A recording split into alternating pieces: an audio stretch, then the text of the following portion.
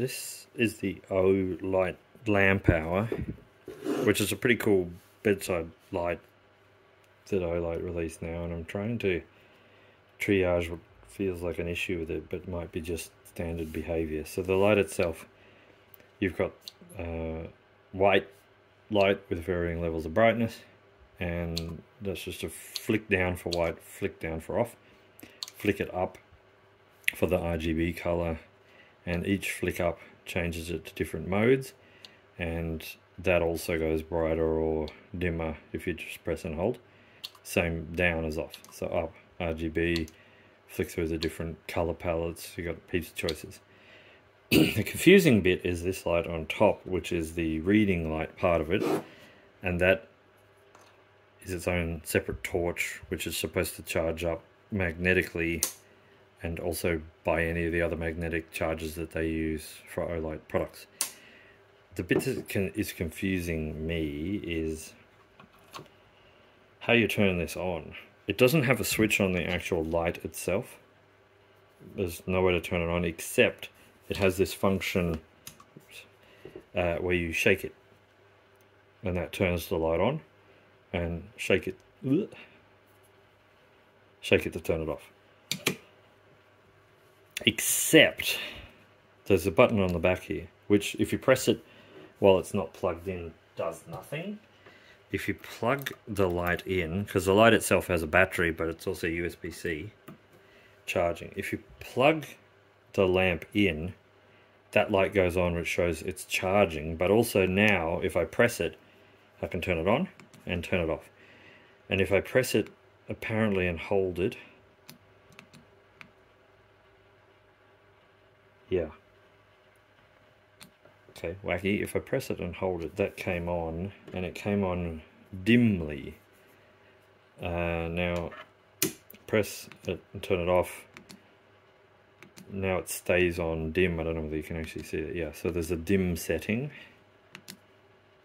If I press and hold, yeah, okay, that's slightly brighter. Turn it off, press and hold onto its brightest setting. And if I take it off, that stays on, but there's no way to turn it off with the button on the back. You can shake it and turn it off. Right, so that is interesting behavior. It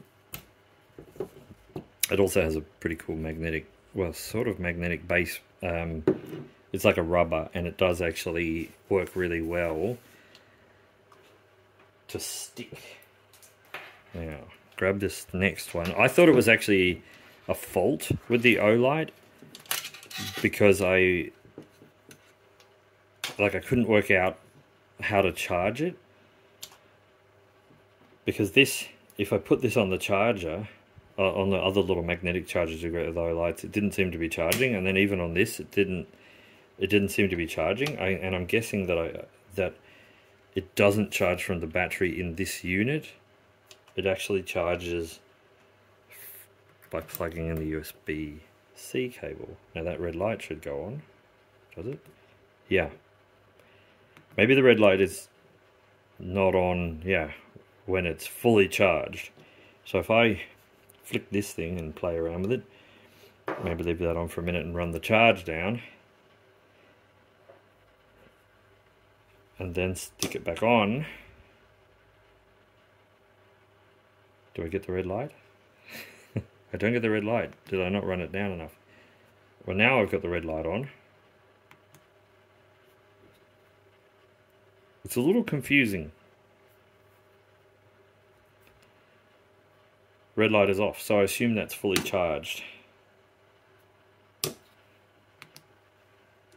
So they both actually operate the same way? No, they don't. So,